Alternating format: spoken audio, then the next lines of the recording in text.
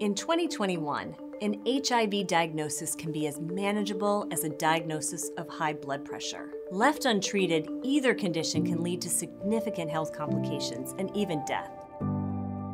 Uncontrolled high blood pressure can cause a heart attack or stroke, while untreated HIV can progress to a point where your body is no longer able to fight off infection. However, with proper medical care and the right medications, both conditions can be controlled. In this video, we're talking about HIV. We will cover what HIV is and how HIV affects the immune system. HIV stands for the human immunodeficiency virus. HIV weakens the immune system's ability to fight other infections. HIV does this by attaching itself to a type of human cells known as the helper T cells. HIV uses helper T cells to create more and more copies of itself. These copies are eventually released into the blood, and the helper T cells are destroyed. So what are helper T cells, and why are they important? Imagine you're calling 911 for help in a crisis. Helper T cells are the 911 operators that pick up your call, assess the situation, and send out the exact resources you need at that moment. Helper T cells signal to other types of immune cells to do their job. So when helper T cells raise the alarm, these other cells spring into action to recognize and kill infected cells or germs that have entered our body. In HIV infection, helper T cells are destroyed as the virus makes more and more copies of itself. With fewer helper T cells, we're unable to alert our body to defend itself from infection with other viruses, bacteria, or even fungi. Without medication, eventually the number of helper T cells drops so low that the body cannot effectively fight infections of any kind. At this point, HIV has developed into AIDS.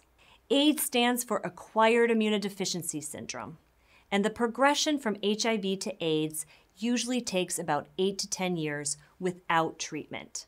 Let's break that down a little bit more. There are 3 stages of HIV: acute HIV infection, chronic HIV infection, and lastly, AIDS. Stage 1 is the acute HIV infection. This stage will begin as early as 2 to 4 weeks after contracting HIV. At this point, there is a lot of HIV in the body. The body attempts to fight off this new HIV infection, which can lead to flu-like symptoms such as fever, chills, sore throat, fatigue, and muscle aches. Other possible symptoms include night sweats, rashes, swollen lymph nodes, or ulcers in your mouth.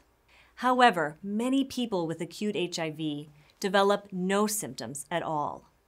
Stage 2 is the chronic HIV infection. HIV is reproducing at very low levels, and helper T cells slowly but progressively decline. Most people infected with HIV do not have symptoms during this stage, although some people may have mild symptoms, like having swollen lymph nodes. This phase is typically long and can last up to a decade, but for some people, the infection progresses more quickly. Stage 3 is what is known as AIDS. This is the most severe stage in which our immune system is so badly damaged, we're unable to fight off infections due to other viruses, bacteria, or fungi. The number of helper T cells has dropped so low that the body is left completely vulnerable. Infections, not commonly seen in folks with functioning immune systems, begin to occur frequently. These types of infections that occur when the immune system is severely damaged are called opportunistic infections.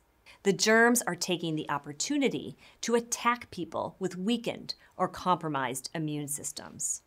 3 important things to emphasize here. People with HIV can spread the infection to other people at any stage. Number 2, there is no cure for HIV. Once you have HIV, you have it for life. Medications called antiretroviral therapy can control and halt the progression of HIV infection to AIDS. They are called antiretroviral therapy because HIV is a retrovirus. Antiretroviral therapy are medications that stop HIV from making copies of itself in helper T cells. By preventing HIV from multiplying, the body can replenish its stock of helper T cells and help the immune system recover its normal function. Starting antiretroviral therapy as early as possible is really important to keep yourself healthy and to stop the spread of HIV to others. The only way to know if you have HIV is to get tested. There are some people who the CDC recommends getting tested for HIV every year.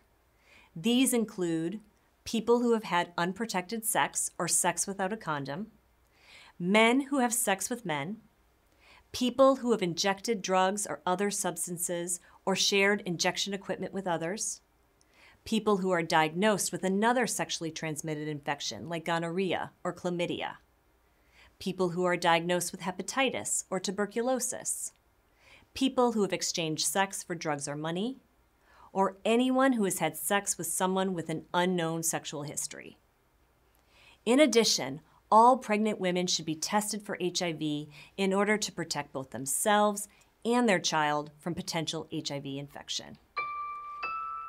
We've covered a lot of information on this video. Let's recap. HIV is a virus that attacks our immune systems, leaving us unable to respond to infection.